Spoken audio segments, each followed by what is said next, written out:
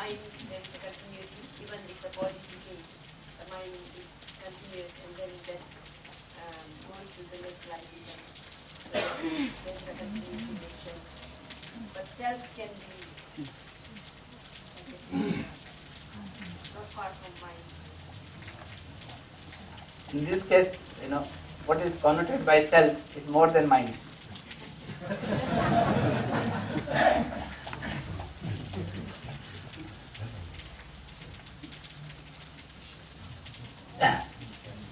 Presently we are trying to work with the mind, and which is not sufficient.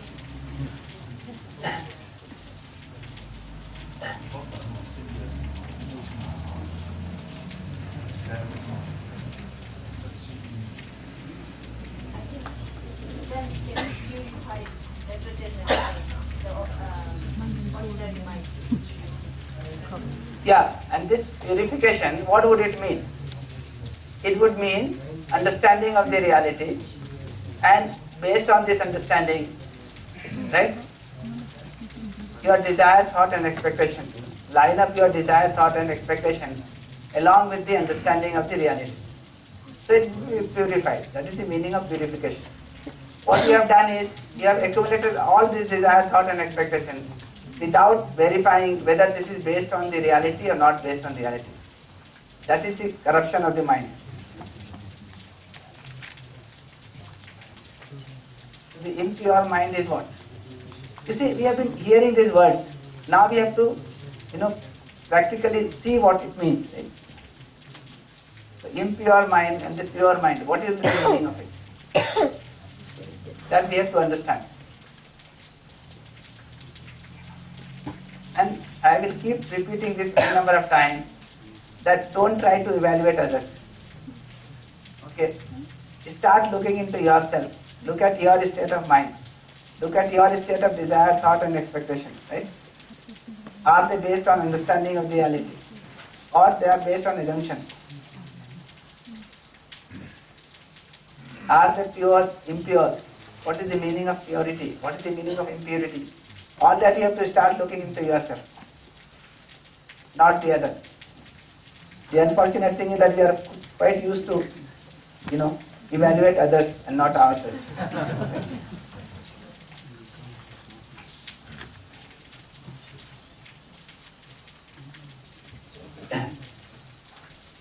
So let's see whether these activities are going on, desire, thought, expectation, in you or not going on in you. Going on. Similarly, you keep taking some work from the body, right? Like eating, walking. Now, is this continuous in nature? Is this temporary in nature? Yes, sir. So we'll have to look at this, whether this is continuous in nature or not, whether this is temporary in nature or not. Okay. So I will leave it for you to look into. Okay. Another thing which I want to just explain further is that if you look at the activity of the body, it has a definite recognition and fulfillment.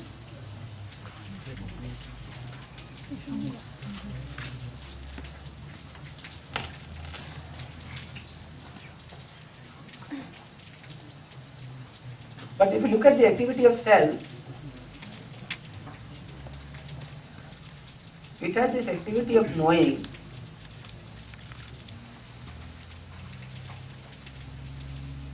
assuming,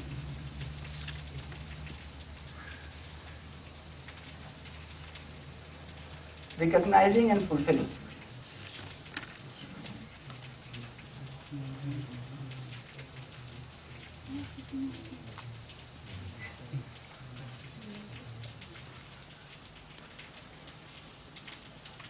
This is interesting to understand. Okay. This I am leaving open for you to keep thinking, right? Keep looking into yourself and find out whether this desire, thought, expectation are going on in you continuously or temporarily. Similarly, this work which you are taking from the body, like eating, walking and so on, you can take this work temporarily or continuously.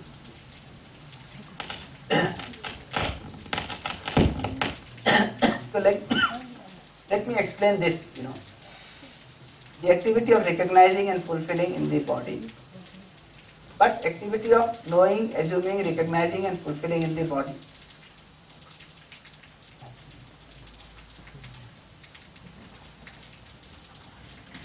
So let me just try to explain this. If you look at the body, its recognition and fulfillment with the things outside appears to be very definite. For example, if you are piercing a needle in the body, then depending on whether this needle is harder than your skin of the body or not, this needle will go inside or not go inside. Right? So this is very certain, very definite. If the needle is harder than the skin of the body, it will go inside the body. If the needle is softer than the skin of the body, right, it will not go inside the body. So this recognizing and fulfilling in the body with the things outside is very definite. What do you think? Is it definite? Not definite. It's definite, right? If the needle is harder, it will go inside. If it is not harder, it will not go inside. But if you look at the response of the cell, okay, for example, if somebody is piercing a needle in your body, right, will you cooperate with him or will you oppose him?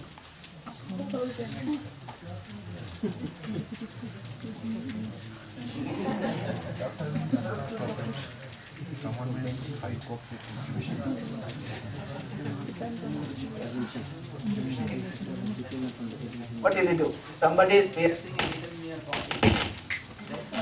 Level of cell.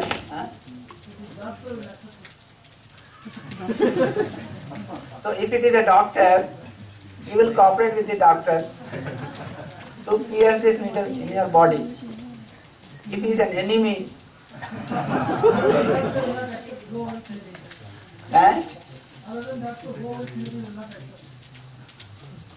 so if he is an enemy, then you will cooperate with him or oppose him?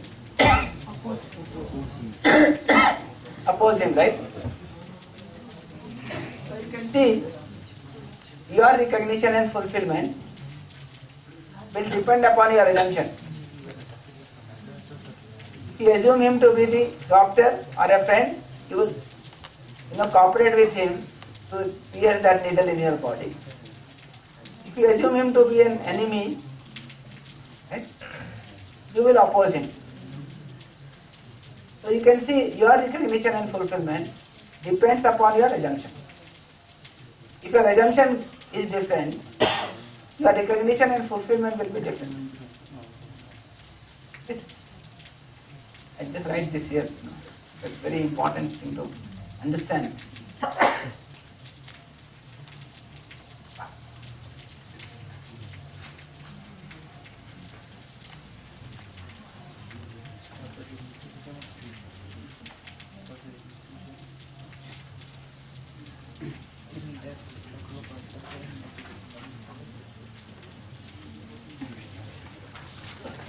You can see that you are operating here. You are operating with assumption, with assuming. If this is different, recognition and fulfillment will be different. Right? The same needle being pierced in your body by someone, if you assume him to be the doctor, your recognition and fulfillment will be different. If you assume him to be an enemy, your recognition and fulfillment will be different. Is that clear? So if the assumption is different, recognition and fulfillment will be different. Is that clear? But when it comes to the body, it is definite. Whether an enemy or a doctor, if he is piercing the needle and the needle is not harder than the body, it will not go inside. So this is definite part. This is not definite part, right? So I keep extending this example, saying that, if you are lying on the operation bed, operation table, with the assumption that the one who is operating it, you, is a doctor, and in the meantime you get a phone call saying that this doctor is hand in hand with your enemy. What will happen?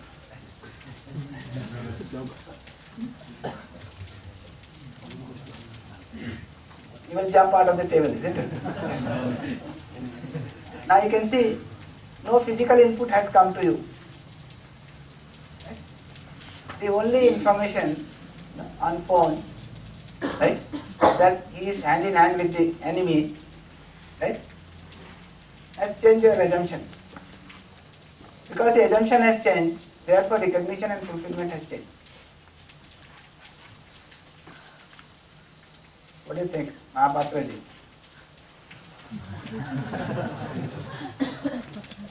If you have come to know that the doctor is hand in hand with your enemy, what will you do? You will continue to lie on the operation bed? Immediately I will move that way, leave that way.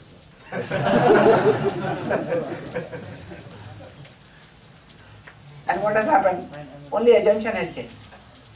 Right? Nothing else. But assumption has changed, therefore recognition and fulfillment has changed.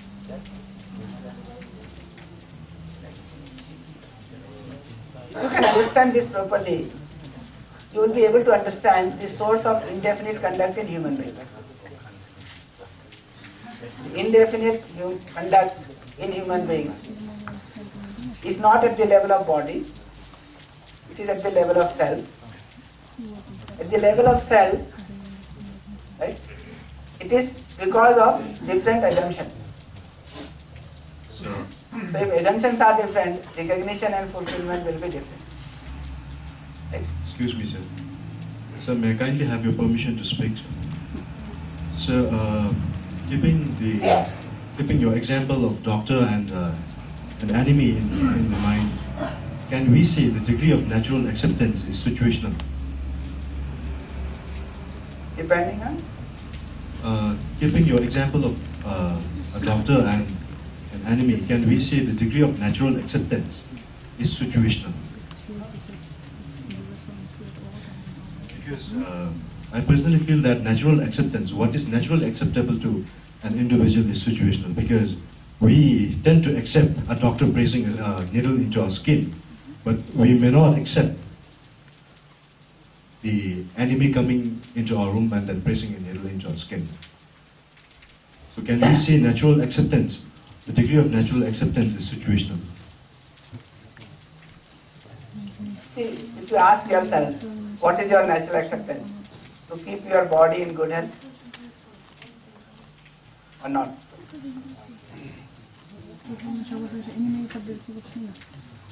Or different people will have different opinion about it.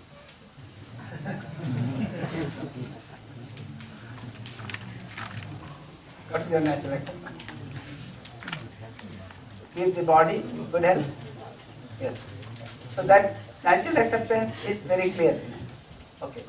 Now in order to keep the body in good health, if I find that there is some problem with it, I would like to get it rectified.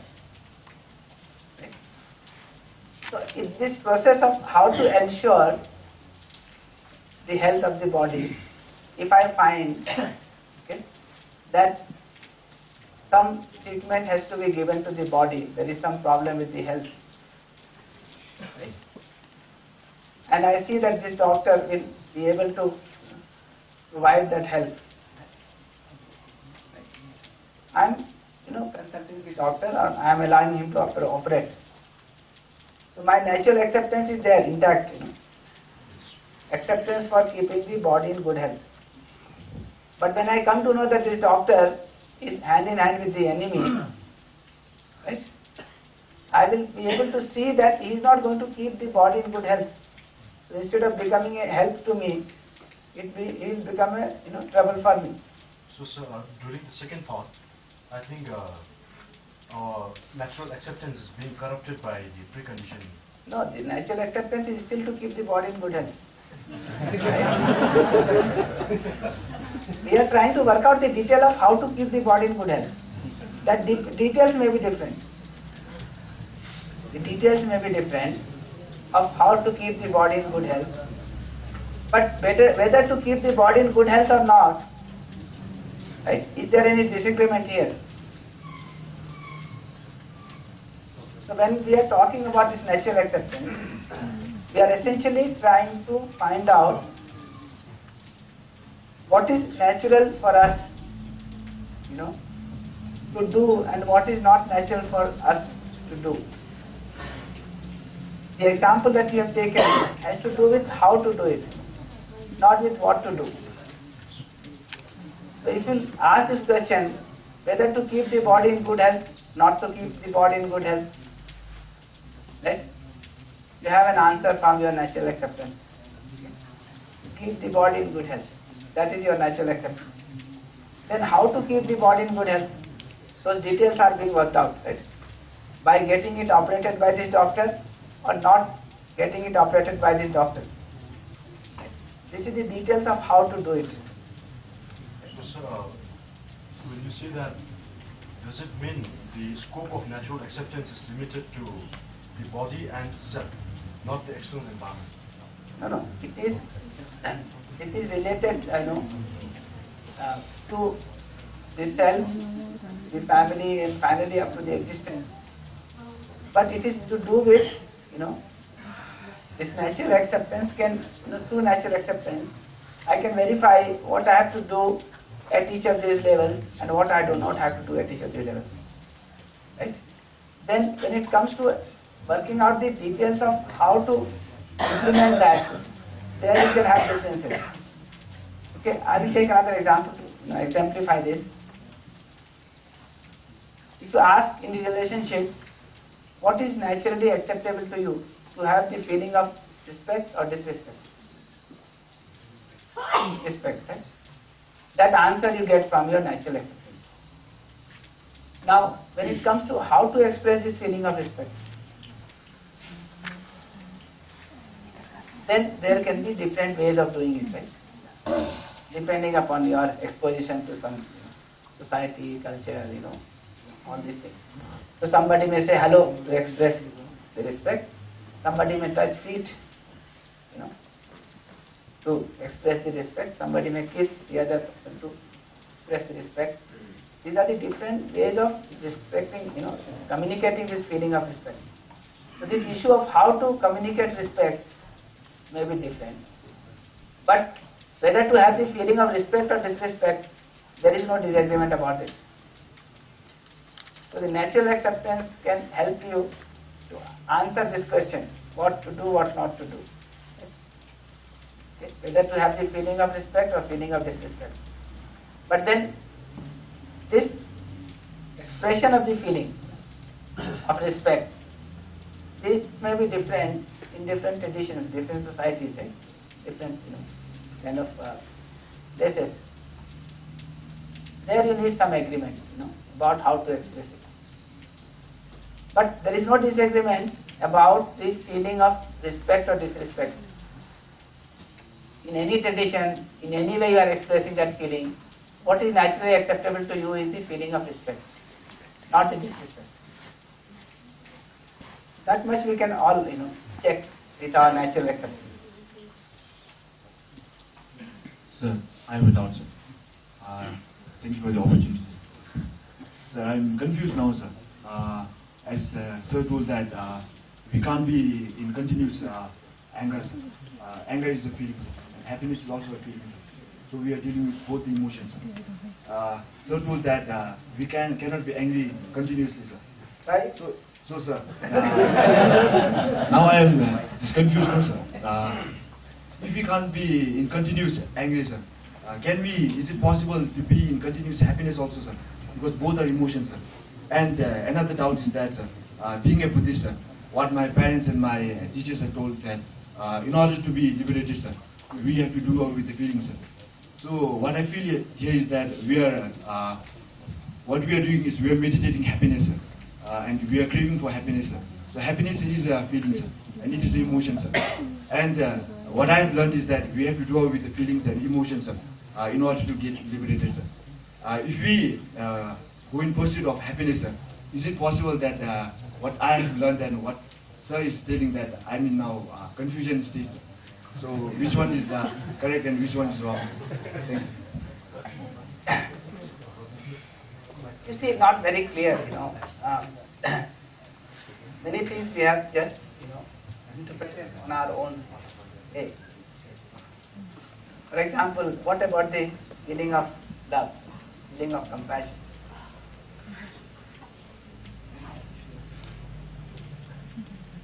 What do you think?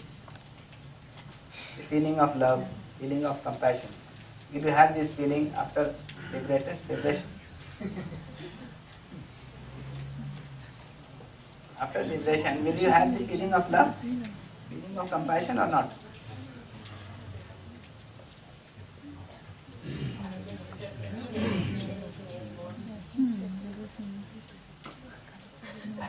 Think.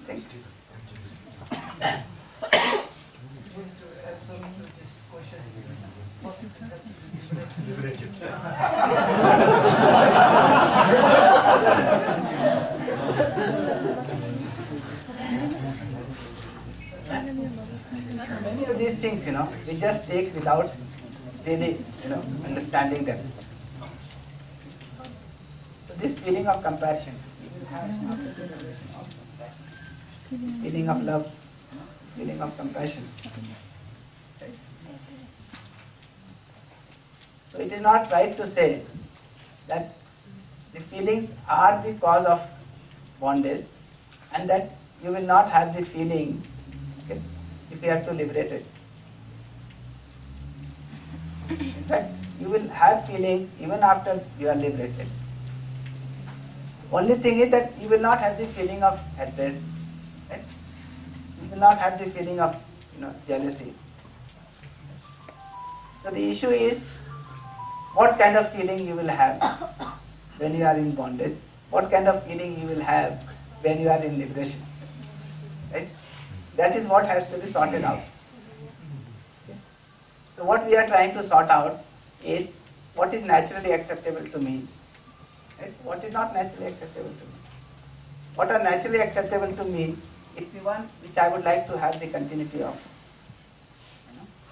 And what is not naturally acceptable to me is something which I would not like to have the continuity of. If I am having feelings which are not naturally acceptable to me, I am in a state of unhappiness. Right?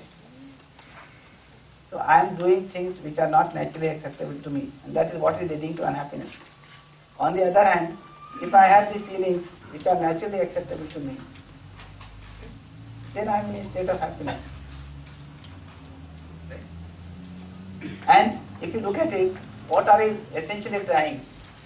When you are saying the bondage, it has to do with misery, it has to do with unhappiness. When you are saying liberation, you are trying to free yourself from misery.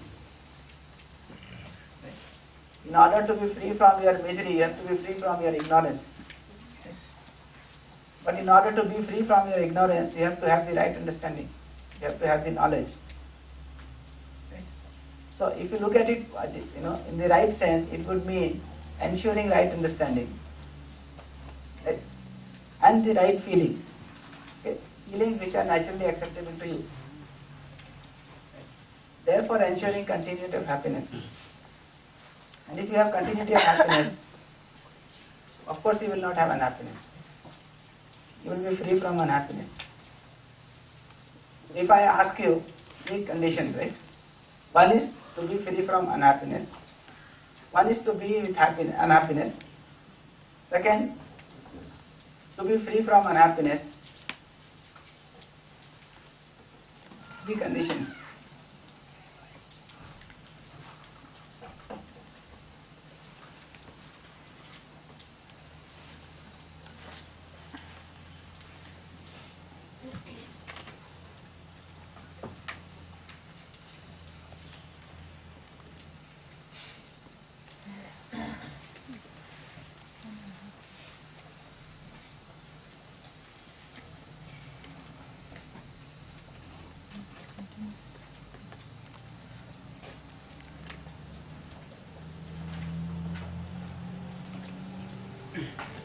the conditions, right? One is to be with unhappiness. Okay? Is it natural for you?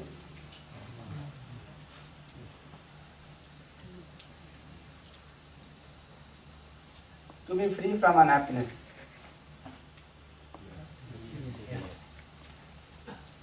To be with continuous happiness. And if this is there, this is included in this, right? This third includes the second, right? If you are with continuous happiness, right, it will include being free from unhappiness. Does it apply the other way? That if you are free from unhappiness, you are necessarily ensuring continuity of happiness? No. So this is where you want to reach. And that is what we are talking about from the beginning. That we want to live with continuous happiness, which includes being free from unhappiness. Okay?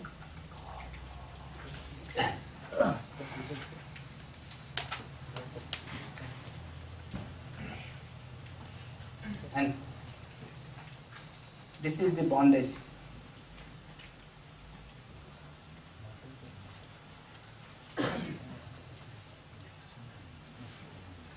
This is the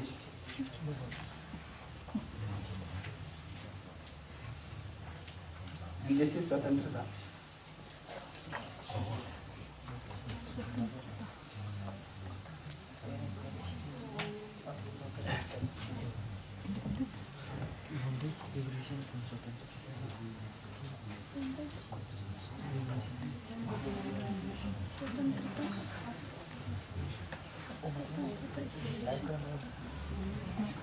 This is called Bandhan, this is called Moksha, this is called Swatantrata.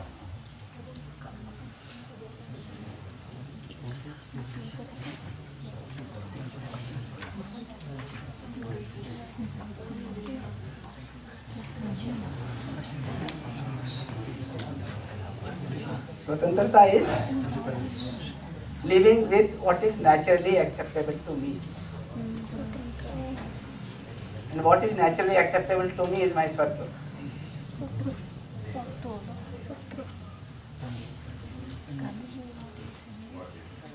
This would mean I am not living with something which is not naturally acceptable to me. That is the meaning of this.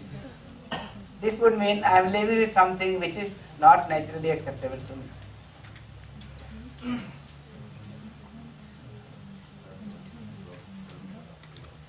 So the problem, essential idea of this I was discussing was, the problem is not with the feelings only. The problem is with the wrong feelings. Right? So it's not that we have to get rid of the feeling. We have to get rid of the feelings which are not naturally acceptable to us.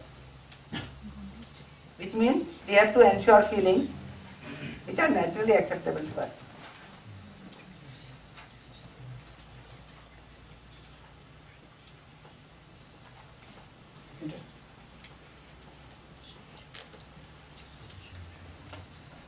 Feelings which are naturally acceptable to us.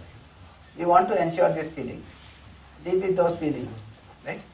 So this feeling of love is naturally acceptable to me. So I want to live with this feeling. Right? The expression of this feeling of love is what is called compassion. Right? So I have to live this, I want to live with this feeling of compassion. Right? Because it is naturally acceptable to me. It is not trying to get rid of the feelings. It is trying to ensure the right feelings. Right? Which may also include getting rid of the wrong feelings. Right?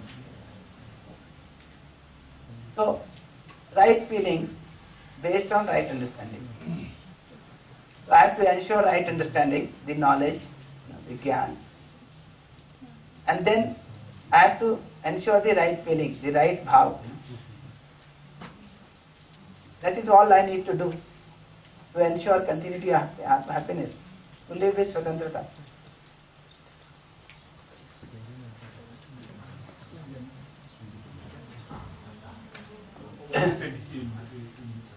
Liberation. Moksha. Moksha. Moksha.